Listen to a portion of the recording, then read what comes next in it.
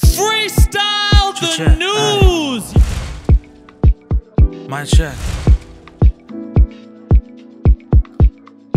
I don't fuck with July 4th. Felt a little short here when it was 5'4". Now it's 6'3", baby, with a messed up score. Say every Karen leering at you from a beat up Porsche. Set up the rules. Sue my court, call it justice. How much ever you buy for? Shipped off to vacation, maybe do 5 tours, so they can tell you why their life is keeping your eyes pure. Oh, that's the way it is. That's the way it is. That's the way it is.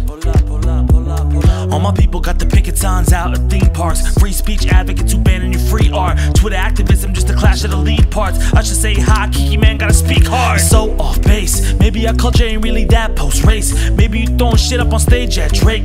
All these motherfuckers with a follow count pushing up a bad hot take. Like Anna, put it on camera, call that shit values. Go and get your cash up if you really have to. Limit how to scroll through. Taking most of the people off Twitter gets you right that they vote blue.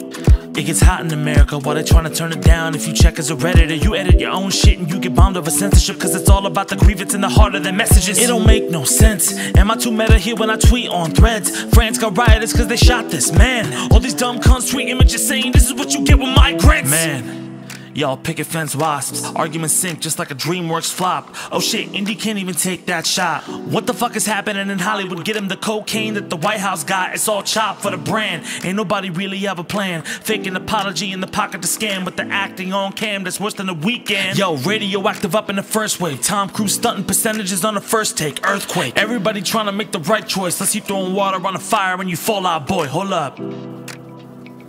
Oh. Too soon?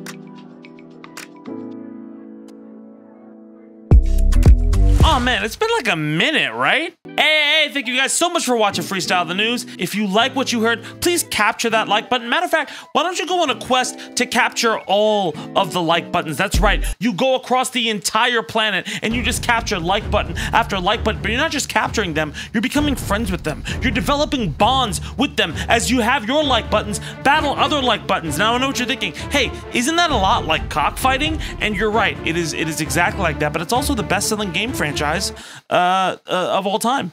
Who's the real villain here? It's not Ash. As you guys know, I took Sunday off. Before we get into the breakdown, I want to say a couple things. First off, Spotify.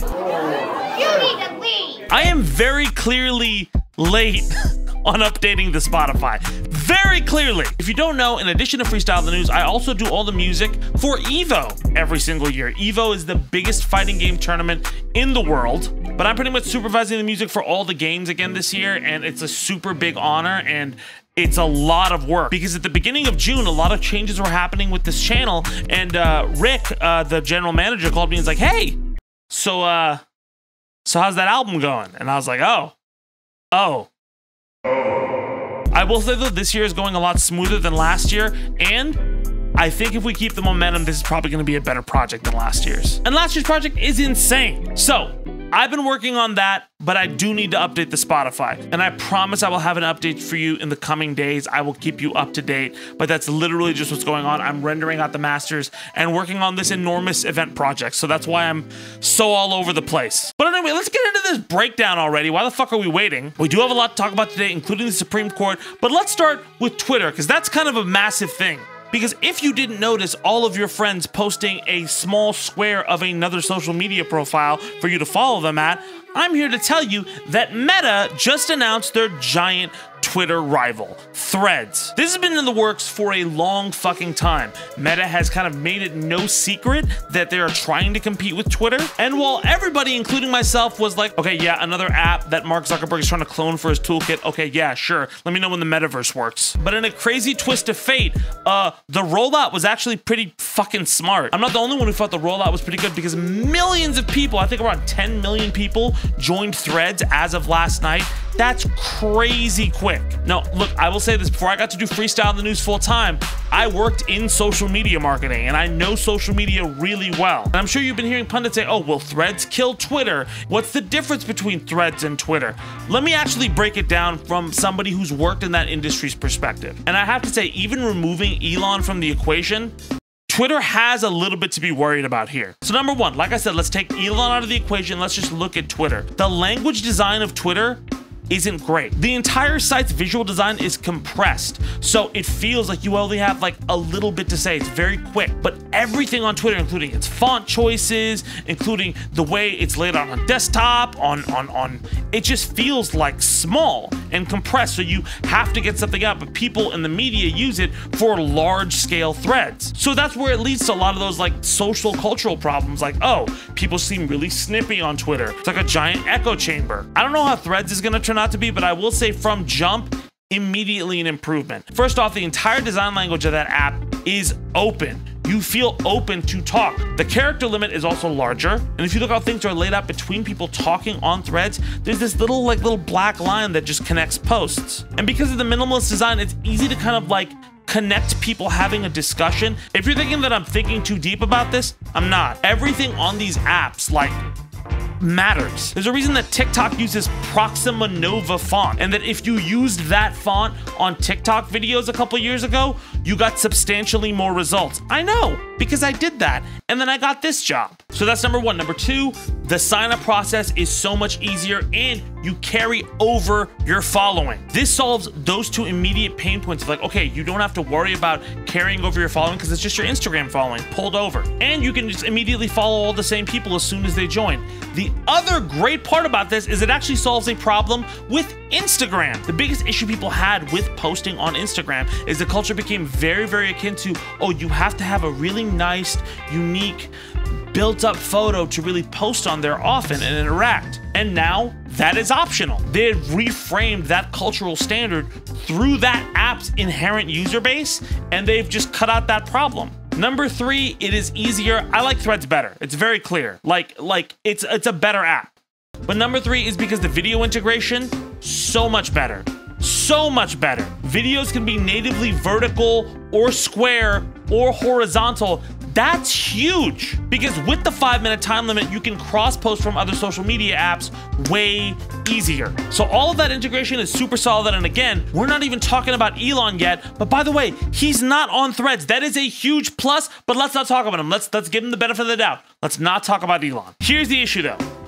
Threads For You page isn't super great yet. It's just a bunch of mishmash of people you're not following and a few people you are following. People who you do follow show up there a little bit more often. But that main scroll is kind of just like a giant algorithm right now, which is a little bit messy, but with the nature of the app and how it's evolving, that seems like a small pain point that can very easily be addressed. And it's been said that they are technically addressing it. So look, I'll be very real, and I've had a lot of issues with Twitter. Not because I want Twitter to fail, it's because Twitter needs to make certain changes, and they're not making any of the changes they need to be like an actually competitive app while having an outsized amount of influence on our culture. Threads made all those changes, like from jump. It is a better mousetrap, and people are frustrated because after months of saying like, hey, where the fuck are you gonna go? Who else is gonna be Twitter? It's not gonna be fucking Hive. You're gonna go to Mastodon? Fuck Mastodon. What are you gonna do? Here it is. Here is the easiest, quickest way to build an app through an existing app, through an app that is used way more than Twitter, with the entire intent to be less stressful and dramatic than Twitter. I think there are still huge privacy concerns with Meta. I think there are still huge issues all around. But overall, Twitter has to step its fucking game up. I don't know if Threads is gonna be the thing that kills it, but I do know it's gonna be the thing that tells it, hey, you can't fuck around anymore. Or you can, and then, you know, lose everything. Okay, so while my cats scream at me, let's move on to the Supreme Court. If you hadn't heard, or if you didn't see last week's episode, the Supreme Court apparently has been passing a lot of really fucking insane decisions. A lot of messy, stupid decisions. So like they'll save democracy, and then they'll gut affirmative action. I was really aggressive on the affirmative action thing, and I will admit it is a band-aid on a fucking bone fracture. But the LGBTQ discrimination case is insane. The Supreme Court ruled in favor of this woman, Lori Smith, who did not want to design a wedding website for a gay couple, with them overturning precedent to make discrimination against gay couples completely legal. Like a fucking, like, stupid, just discrimination in general legal. And the worst part of it is, the person at the center of that case, the supposed gay couple, wasn't a gay person. It was a guy who had never even asked her for a website. He's a web designer himself, married to a woman. This lady just created a scapegoat, a bullshit case, to overturn precedent and make it okay to discriminate against gay people. And I don't know how many times the Supreme Court has to start shit in order for people to be like, okay, you want to lose this next election cycle? But this seems like one of those times. Look, it is a batshit decision. It is a batshit decision. I watched kind of both debates from like all the kind of like little sides. I try not to stay on just my algorithm. I tried to see it, and there seems to be a lot of like, ooh, that discrimination thing's a lot. And if you look at that article earlier in the video that actually was posted about how Americans feel about morals and family and traditional values, those are down. People are exhausted by this culture war bullshit. And how can they not be? This has been going on since the fucking Iraq war, since the 80s. But honestly, the Supreme Court and the Republicans have been playing this game with people's rights and livelihoods for a culture war election cycle so much, I think people are just fucking tired of it. And if that Twitter echo chamber goes away, they have to reset the way they think about everything. The more the Supreme Court kind of derides its own credibility, the less people are willing to put up with both sides and shit.